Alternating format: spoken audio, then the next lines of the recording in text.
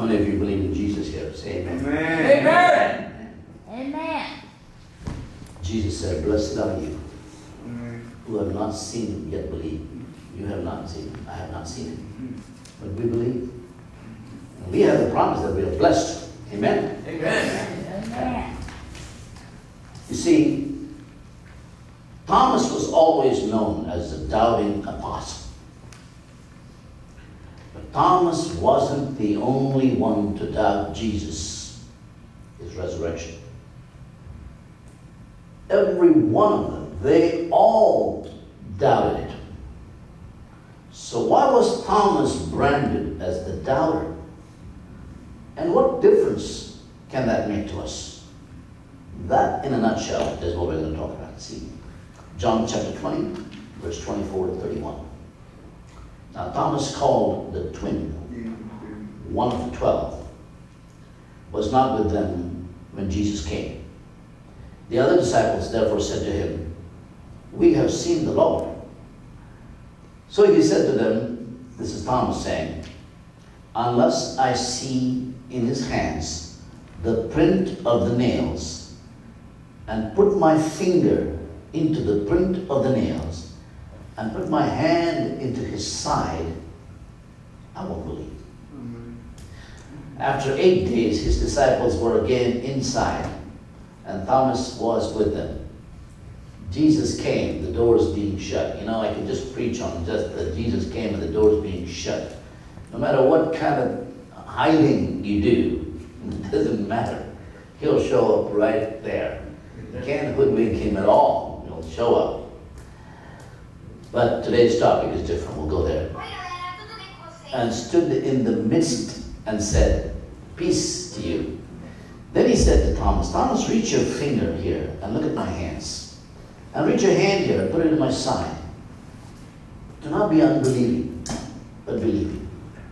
And Thomas answered and said to him, in Greek it says, O kurios mu, O theos mu, my Lord and my God. O kurios, kurios is the Lord, and O theos, theos is the Greek word for God, my Lord and my God. He never actually did put his finger in Jesus' hands or his side.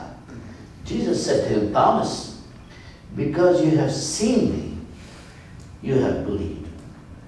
Blessed are those who have not seen and yet have believed. And you confess you have not seen him, but you believe him. So blessed are you. Hallelujah. Amen. You're in the company of blessed people. Amen. And truly, Jesus did many other signs in the presence of his disciples, which are not written in this book. The Bible is not enough to write all the things that Jesus did. But then it says in verse 31, but these are written that you may believe that Jesus is the Christ, the Son of God, and that believing you may have life in his name. There's only life in his name. There's no life outside of his name. Several years ago, two friends who went out for a drive in the country.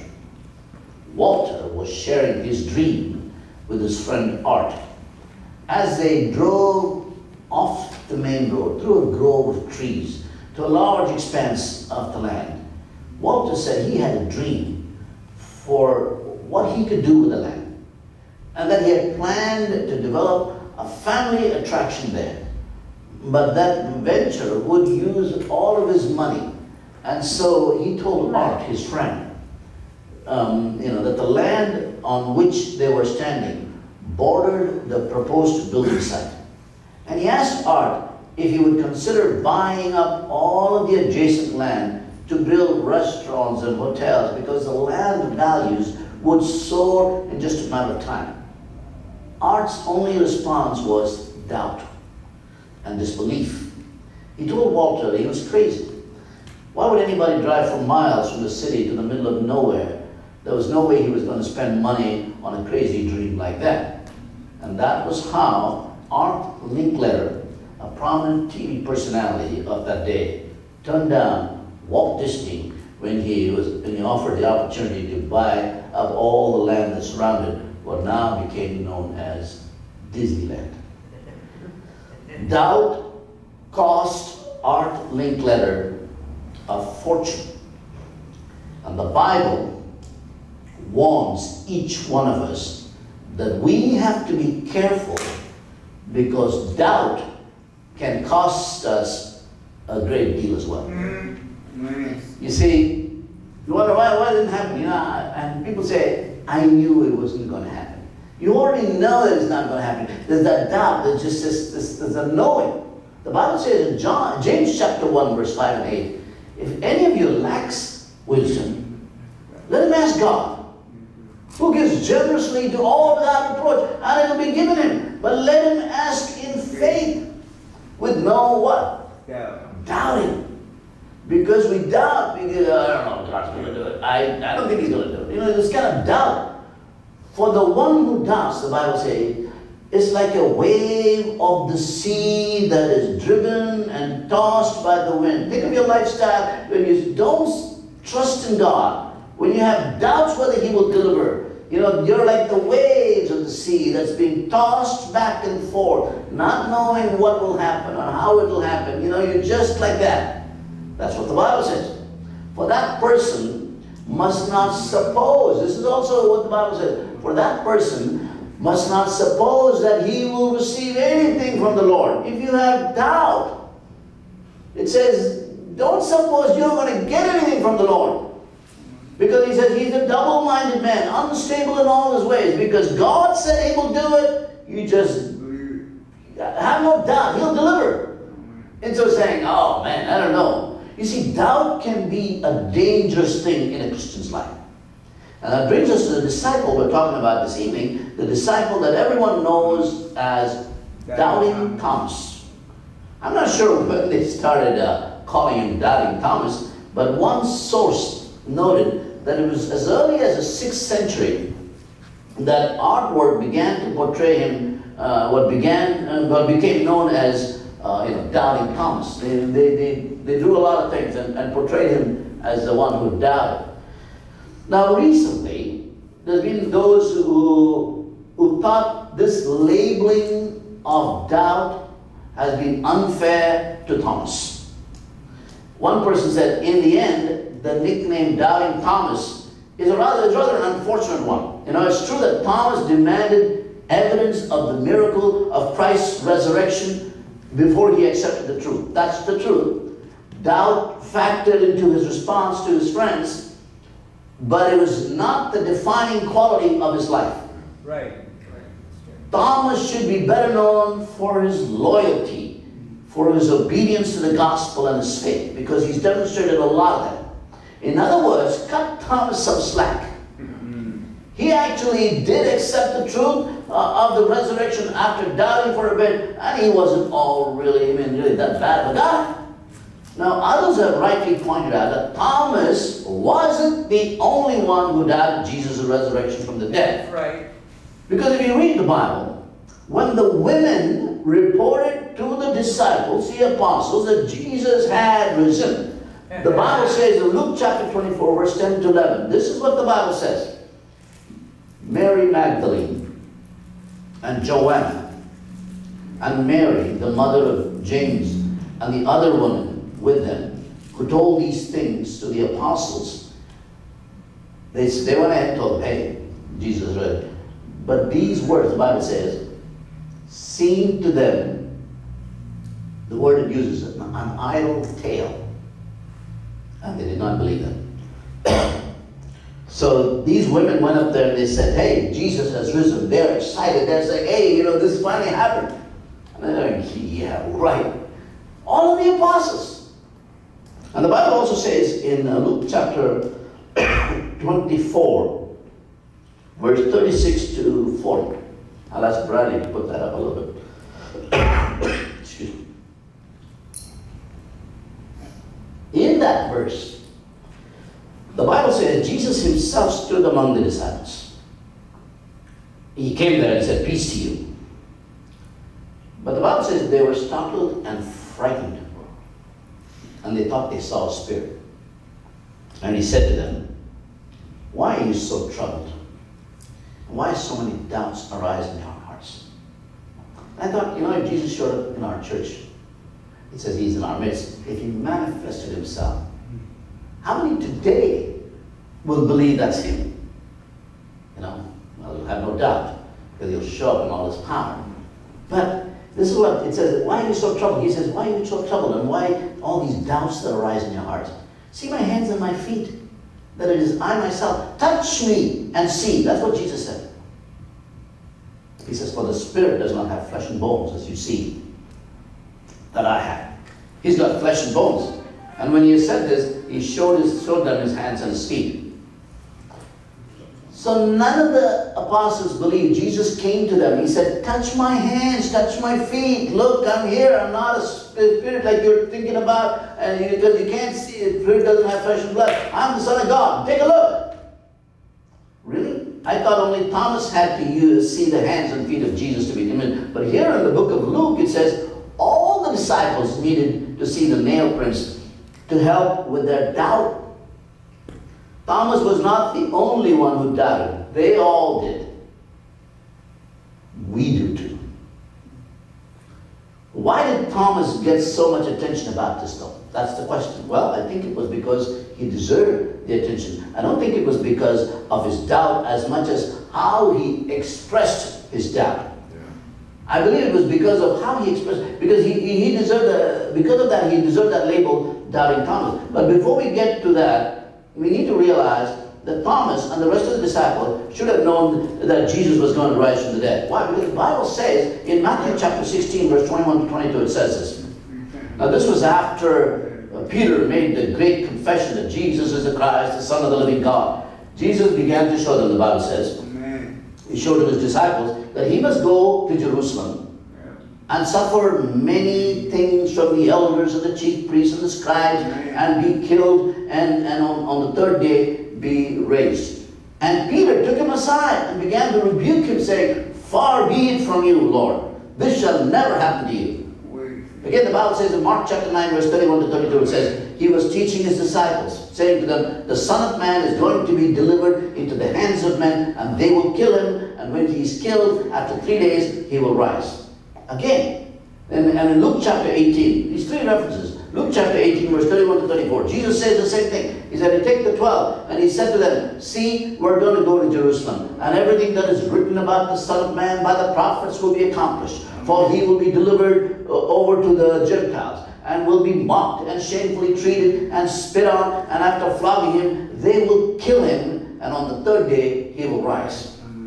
Time after time, Jesus drove home the fact that he would die, but after 3 days, he would rise from the dead. He told them over and over again. But what's interesting about all of the three passages is that we just looked at, the disciples are described as struggling to understand what Jesus had said. Just as we struggle to understand so many elements of our life, in the practical sense, we go, I don't know if God can do this. I don't know if God will do this. You know in your head what it is. You know in your heart. But when it comes to the practical application of that faith, we struggle. You and I struggle because the apostles struggled. And we're all the same. The Bible talks about it.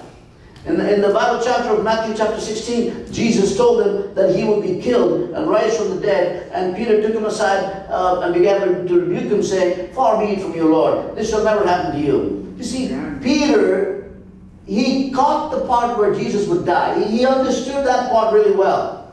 But not the part where he said he would rise from the dead. He listened to all of that. Oh, they're going to kill him. No, let's not go to Jerusalem. His solution was, if we go to Jerusalem, you're going to get killed. Let's not do that. In the Bible references of Mark chapter 9 and Luke chapter 18, Jesus tells the disciples that he would be killed and rise from the dead. And then the Bible says, because, we don't know whether they understood or not, you might say, but the Bible says this. It says, but they did not understand. They didn't understand the saying, and were afraid to ask him as well. They said, oh man, what does he mean rise from the dead? I don't know what he's talking about. Let's just not go to Jerusalem. That was their plan. It was like they heard what he said, but could not connect the dots. It's like we are the same. We hear what he says. He says, I am the Lord your God who delivered you out of Egypt. He tells us, I am God who gave you, I provided for you, I took care of you. I was there before you were born, before you were knit together in your mother's womb. I know all about your life. Trust me. Yeah, but this dot and that dot, we can't seem to connect it.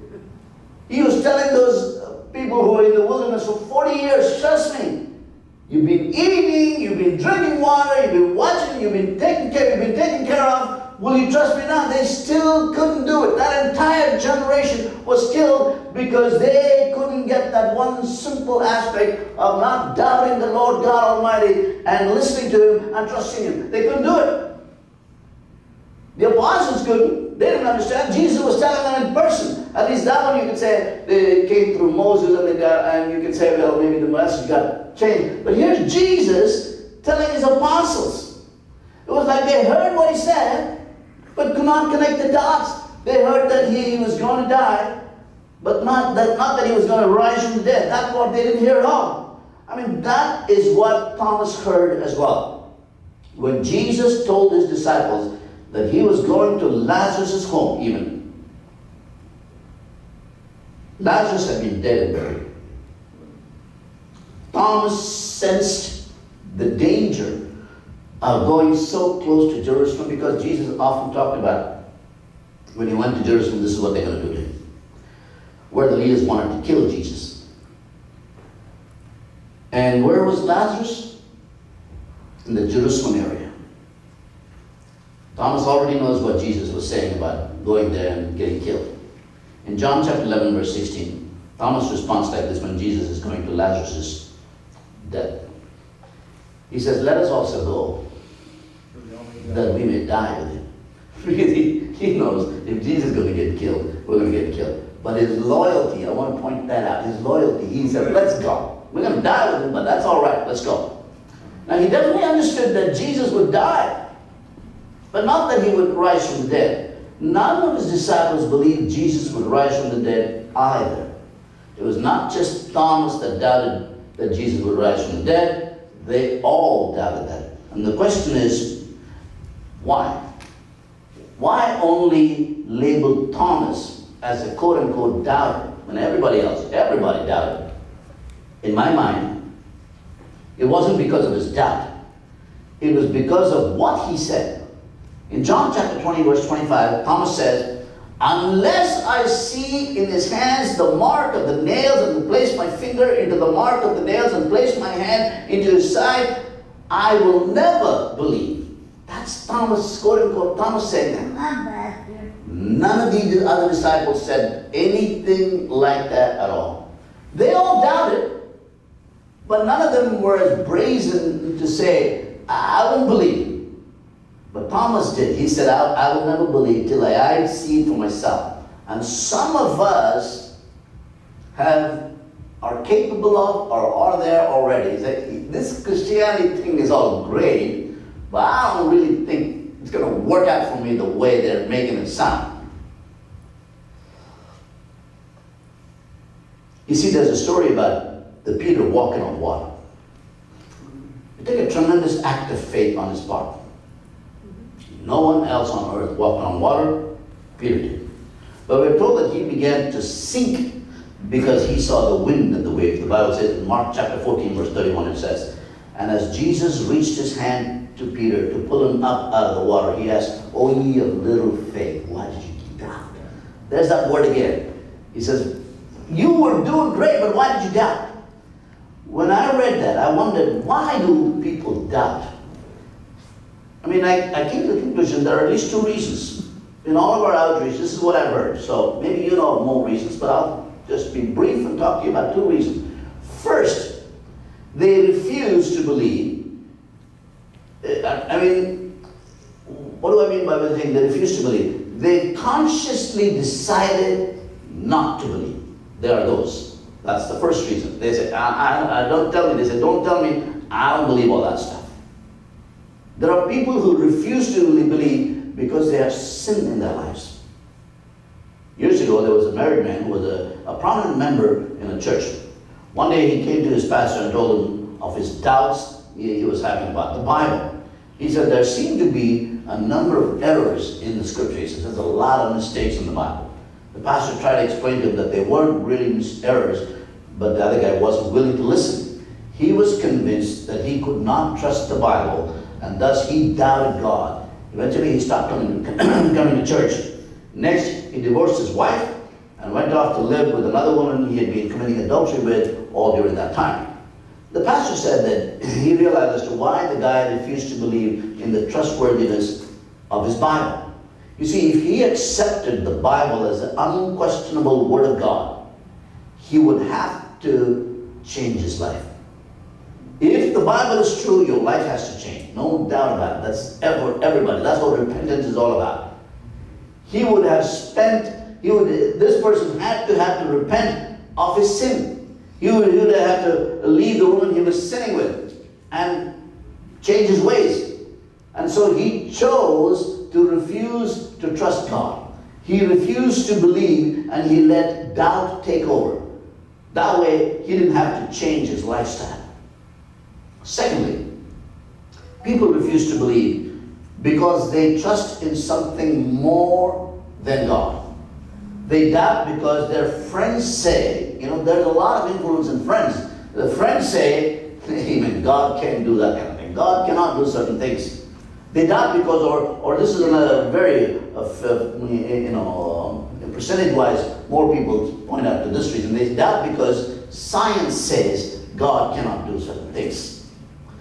There's a famous, fairly famous Christian speaker who comes across as intelligent, easy to understand, very eloquent, but it was shocking to hear him say that he refused to believe in a certain miracle in Scripture that Jesus did, because he said that that particular miracle defied the laws of physics. I don't know where to go with that. I said, there are at least three problems with the statement. The first, he was saying that science/physics has a greater authority for him than God and His Word. We could stop all of the scientists right there, who point out, well, science says this. We can tell them science and physics and whatever else is not the greater authority. God and His Word is the greater authority. Amen. So that stands, above all of the stuff that we can claim as science. So this person was saying science/physics has a greater authority for him than God and His Word. And secondly, he ignored the fact that every miracle in the Bible defies the laws of physics. Including the resurrection of Jesus from the dead. I'm sure that people rising from the dead after several days in the grave violates some law in physics. And so this man doubted because he trusted science more than God. Thirdly, people refuse to believe because they personally believe in a small God. Their God fits in a small box. They don't let him out. They don't believe he can do much because he has to fit in that small box. This is what my God can do. Their God cannot do many miracles. Their God cannot protect, His Word. Their God cannot intervene on behalf of His people. These folks have a little God who lives in a little box. They doubt God because they don't think He can do anything to begin with. And that's exactly, was Thomas's problem to begin with. His God was too small to raise Jesus from the dead. So Thomas refused to believe. He doubted because he served a little God. By contrast, there are people who have a big God. He speaks and it's done.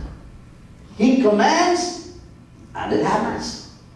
He knows how to show Himself strong on behalf of each and every one that fear Him. Amen. You see, people with a big God are not crippled with doubts because their God's too big for them. You say, you pray to God and say, I don't know if God can do that. No, your God is not a small God.